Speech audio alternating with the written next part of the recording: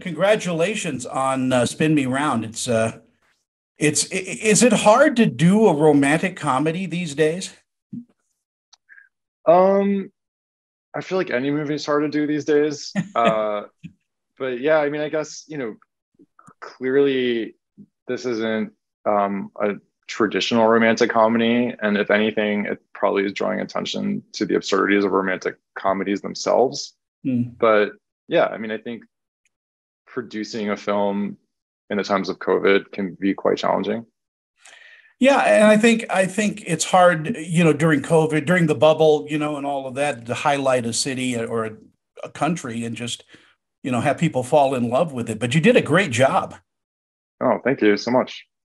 Um, when you write as a screenwriter, when you write, do you write usually alone? Because this was, co-written by Alison Brie with you. Yeah, so my last two movies, I collaborated with Allison, both with her performance as the lead and as a co-writer. My first movie that got produced was with another co-writer, which is I Heart Huckabees with David Russell. Yeah. And then everything between those movies, I've just written by myself. Um, it's definitely nice to have a co-writer and a collaborator to bounce ideas off of. And um, to me, writing is very lonely and hard. And it's nice to have someone suffering with you at the same time. And obviously, having Allison, who's an incredible actress and such a talent, um, it's hard to match that, to be able to have someone that you're able to conceive something with, and then they go off and are in front of the camera, and you collaborate with them in that way, and they can also sort of set the tone, and that they know where you're going, which is great.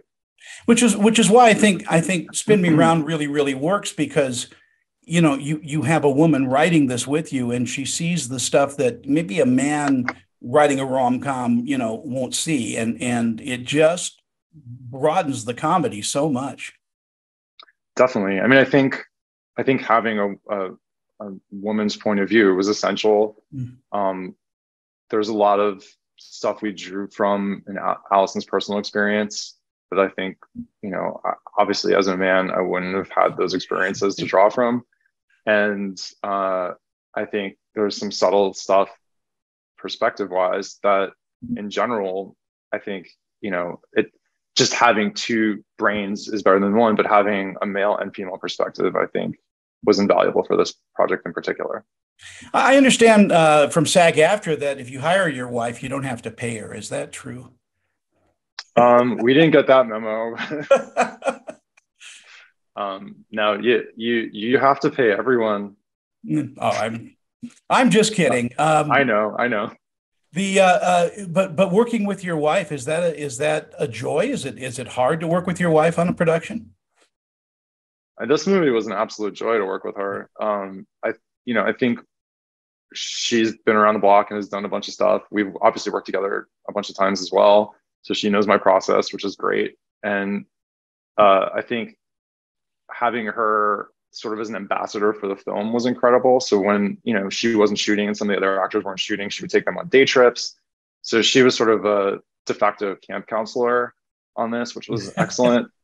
And obviously, making movies is hard, and having to go to another country can obviously take its toll, especially if you're in a committed relationship. So not only the having her, who as an incredible actress, an incredible talent, who I think brings so much to the table, like she's a dynamo. That's obviously like an incredible boon, but then also having your partner be able to be with you while you're out of the country for several months is also incredible. So yeah, she's a force of nature, and I think um, it's no coincidence that anytime she's in something, even if it's a small part, people always talk about it. Yeah, she's an incredible talent, and this film really, it boasts of some great people. I mean, you were really lucky in getting the cast you got. Trisha Helfer, Fred Armisen is in it. What an amazing stroke of luck to get everybody. Yeah, I love Trisha Helfer. It's funny. Tim Heidecker, who's in the movie, I've known him for over 20 years, and sort of like around the time when I first started dating Aubrey, we started playing the Battlestar Galactica board game together. And it's just funny to think, you know, cut to like whatever it is, like 11 or 12 years later, that here we are, you know, actually working with Trisha Helfer, who's the best. Like, I love her. She's so incredible. She's so talented. And she's one of the kindest human beings on the planet as well. Absolutely. I think I did the first interview with her for Battlestar Galactica, and she just blew me away at just her knowledge and the things that she knows. I mean, she's just an incredible person. Yeah, she's incredibly smart, incredibly kind, incredibly talented. In working in Italy, though, I mean, do you run into problems logistically? The Italians seem to, well, being one, the Italians seem to be very, very, you know, we show our love at the top of our lungs. And so they seem to be very boisterous. Is that true? I mean, the Italians are the best. Like, I shot another movie there back in 2016, and something keeps bringing me back to that country. I was just there a couple months ago. Aubrey was shooting White Lotus in Sicily, so I went to go visit her, and then we got to travel throughout the country a little bit. Yeah, I'd say like, Italian filmmaking is some of the best, and has inspired me to become a filmmaker. Specifically, Fellini, growing up, was an important person and inspiration. And I think they have a tremendous infrastructure there to make films, especially as a foreigner, to come there and have a production services company help you manifest that. In addition to, the landscape, the people are absolutely incredible and generous and kind and hardworking. And I mean, I would shoot all my movies in Italy if I could. Well, in our final moments we have together, tell me what you think audiences are going to take away from Spin Me Round.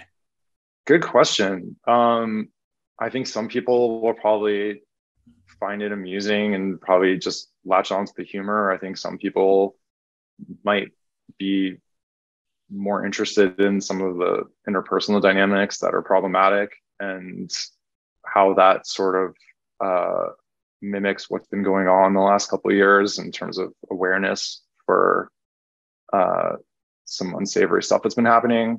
I think some people might just get off on the aesthetics. Some people might hate it. Who knows? But like, whatever it is, I hope people just enjoy it.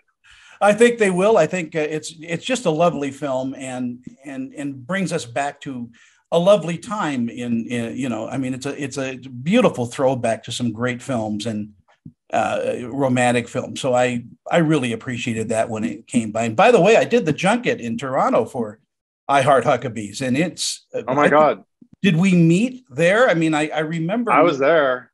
Yeah, I was there. Yeah, we were. I think we were at the Four Seasons, weren't we? Four Seasons for sure. Yeah, that was so long ago. Yeah, that was my first thing. Yeah, I had hair then, so it was a long.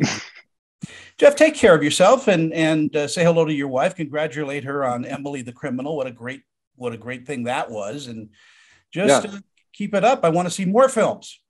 Definitely, and we shot in Tuscany, your hometown. My hometown. We have a winery. I have a family winery, Toscano Wines, out there. So I'll send you some bottles. I'll tell you that. I'll do that. Great. I love wine. Well, you take care and have a wonderful day. And thank you for your time. Thank you so much, Tony.